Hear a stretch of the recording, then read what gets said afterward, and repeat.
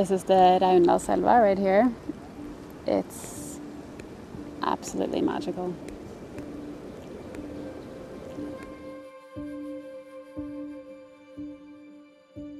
It's one of the last rivers that we have in Norway that actually runs more or less free from source to sea, and it's so beautiful and it's so varied, and it's good.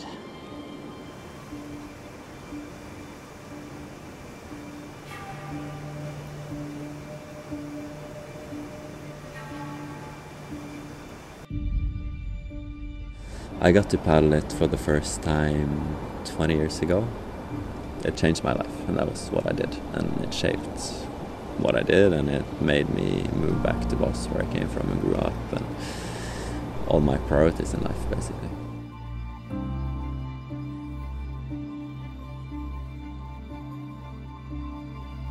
Just going out there and like disconnecting. That's what I really love about that valley, in both the summer and the winter. It's a unique place, I think.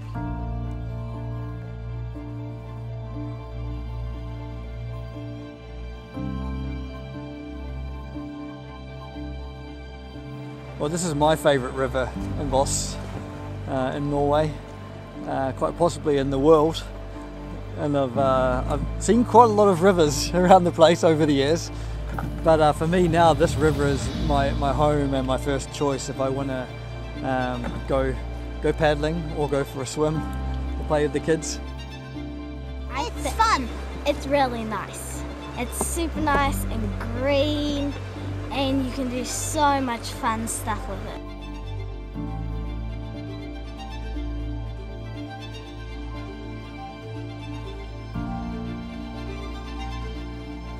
I've seen many rivers around the world, but this one is definitely quite special. It's a river you can drink of. It's just so clean, and all the nature around is crazy. So why I moved to Voss is definitely for this river, for the Raundalselva. Just like right now, we paddled at Anegren, and it's an after-work paddle for us, but it's world-class white water. That's a really good reason for me to stay here.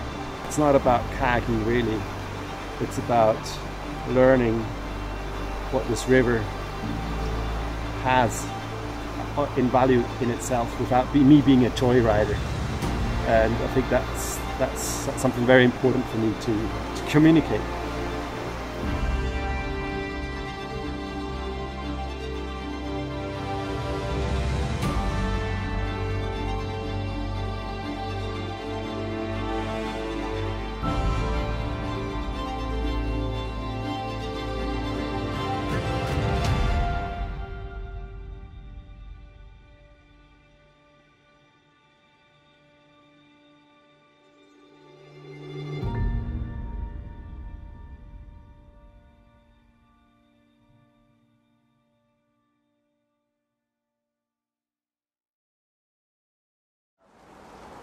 Well, you know, people are afraid.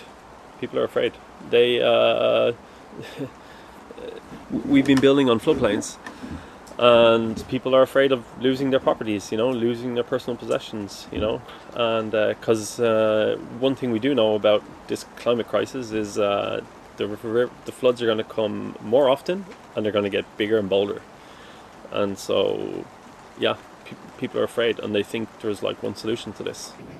And now there's going on a local election here in Voss, and everyone, or it's a winning statement to say we need to deal with the flood now. And then everyone's like, yeah, I don't know if everybody says that, but it's a typical dynamic in politics, right? Whereas it's really hard to say it is flooding, we need to take time to find the good solutions so we can still keep living here, but we don't destroy this amazing river that has been protected like 30 years ago for a good reason. And this is one of the last undeveloped waterways in western Norway. And one of the wildest parts of the world is one of the last bits of wilderness. So I don't see how we can even consider developing it more than it is. Since the 70s, the world has lost 70% of their wild animals, and Norway has about 5% of the land area left, which is wilderness, despite what people think. So it's just a small piece which is untouched and not modified. Up in the high areas, you have the specialized animals like wild reindeer, you have the mountain foxes, a lot of tiny little moss which nobody has heard about. And you're kind of fragmenting the habitats of some of these species that are now red listed and threatened. When the fight is about the single river, the one river, you can always mobilize enough reasons why you should dam it. And in that way, nature will always lose. Because there's always going to be really good reasons that why we should just dam this one. Yeah, we should protect rivers, but we should just dam this one because it's inconvenient for us. They build a dam and you earn some million krona, and which is not going to be anywhere enough to fund any flood prevention, which is the goal of the project. But we won't have this last waterway, one of the most beautiful waterways in the world. It'll be gone, lost, before anyone knew what it was worth. Well, rivers are linear systems, okay? So what happens upstream affects what happens downstream, and sometimes the reverse. What happens downstream in terms of fish passage is going to obviously affect the upper reaches of the river. So that's the benefit of a free-flowing river. It's a free-flowing river has a better chance of maintaining its integrity in terms of its hydrological functioning, its sediment transport, and its ecology. If you start fragmenting rivers through putting dams on them or abstracting lots of water and affecting how much flow reaches downstream, you start to compartmentalise it, you start to fragment it, and its natural functioning is going to be impacted. The unseen changes are the things that then come next, so the trapping of sediment upstream of the dam wall. Sediment will come into the upstream end of the reservoir. There'll be some transport beneath the reservoir surface, but most of it's going to be trapped behind the dam wall, and it will start to build up on the reservoir floor, start to reduce the capacity of the reservoir. That sediment isn't then getting downstream. And as a consequence, the river downstream can scour its bed, the range of particle sizes on the riverbed can change. That may affect the spawning habitat for salmon or other fish species. There's less sediment being supplied downstream to deltas and estuaries, therefore that can lead to coastal erosion. If you change the flow hydrology of a river through damming and you change the sediment supply and you affect the basis for fish habitat and fish spawning, you put climate change impacts such as flood and drought and air temperature rises on top of that, it's a compounding effect, right? You've got, and it just makes other aspects of climate change worse.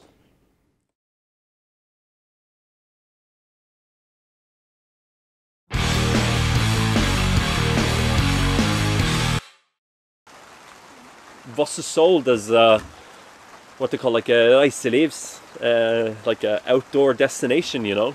That's what they sell themselves on. That's what they've made themselves on. They have this iconic kind of way about them, right? You can't sell that anymore. It's hypocrisy if you dam this river, because everything is connected. And we struggle in the districts to have qualified people to do important jobs for society. Like, you struggle to get psychologists and doctors and nurses and teachers and engineers and, all these important roles. And what is it the river brings to us? It's psychologists, it's doctors, it's nurses, it's teachers, it's engineers, hydrologists. So I think it's important to not just look at the river as an inconvenience when it floods, but to also realize that actually it creates a lot of value for the local society, and in bringing highly educated people to the town. And also loads of people move here and they're like, actually there are no jobs here unless you have those specific government kind of jobs, and they start companies and they create in town value that didn't exist before they came.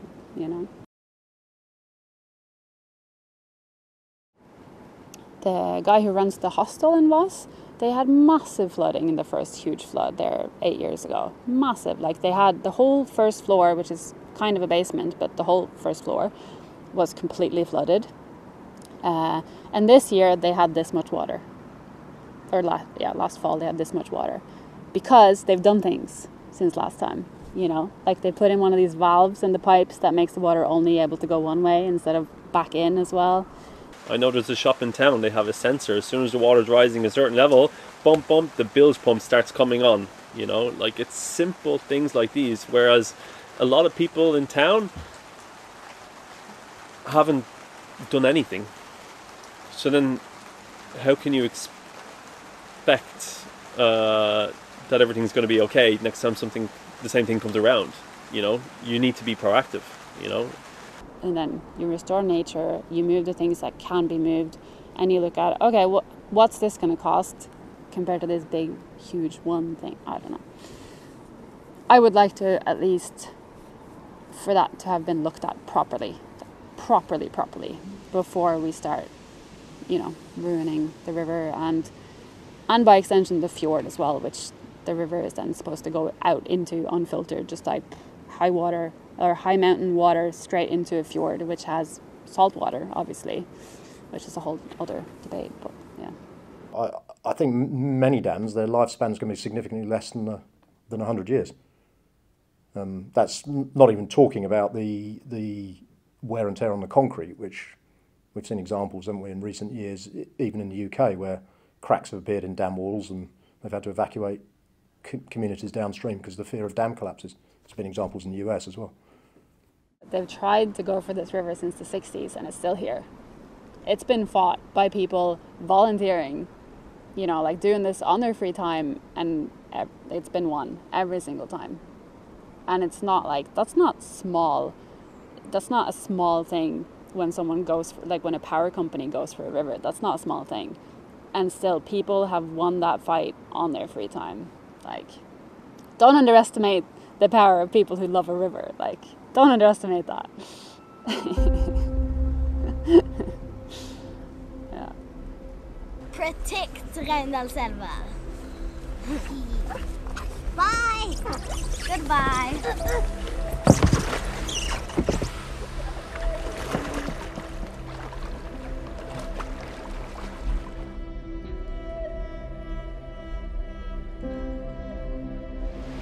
It's sad to think about, eh? Like, I've seen that people that spend time on rivers, they get affected by it. It goes into your soul, and rivers are a part of the human existence. There's so much to lose and so little to gain from it, you know?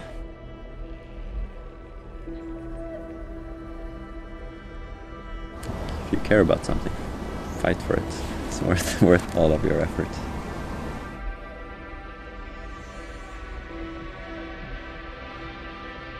I think that nature should just be let alone. Because nature was here first, before us. It's like if we were playing a game and then someone else comes and wants to join, and they can't just change the whole game just because they came.